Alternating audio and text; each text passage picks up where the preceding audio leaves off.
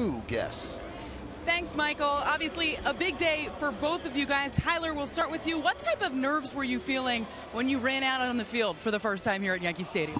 I'll tell you, it was pretty nerve-wracking, but I was just excited I caught that first throw, you know.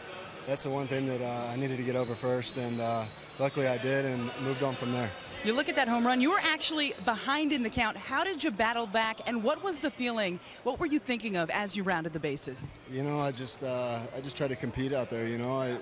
And got a pitch that I could handle and put a good swing on it. Aaron, you then followed him up with a home run of your own. You guys became the first teammates to homer in your debut in Major League history. How does it feel to make history on your first day? Oh, it's an incredible experience, you know. But first off, what a great team win we had today, you know. So a great job by T starting it off, and I just wanted to just make contact. What does it mean to you, the fact that your family was in attendance, that you guys were able to do it together? Oh, it's such a blessing. You know, we're both honored to be here, and we're just excited for the future. What can fans expect from you in the future? Just more wins, more consistency, and just bring a World Series here.